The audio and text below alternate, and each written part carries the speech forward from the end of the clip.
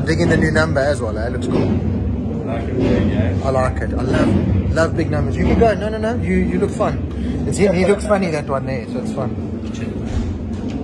Yeah, I like this color scheme, mate. Love this. Love it. You're not going to be needing these tires this whole weekend.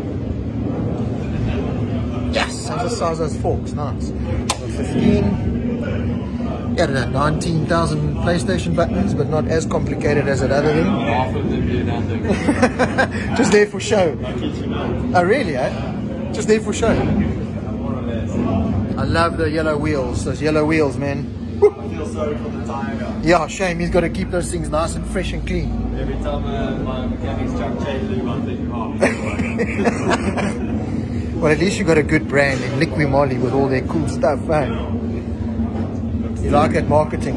You like that marketing thrown in. No, this is beautiful. Well done, Des. Can't wait. Cannot wait. So here it is then. Darryn Binder's new helmet design for the 2023 Moto2 season.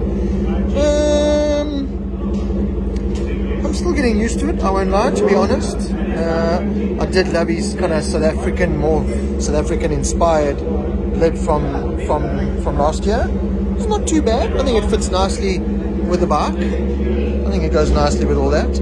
But yeah, I'll see. Maybe it'll just grow on me. It'll get better, I'm sure. What do you think? What do you guys think? Tell me. And the beast.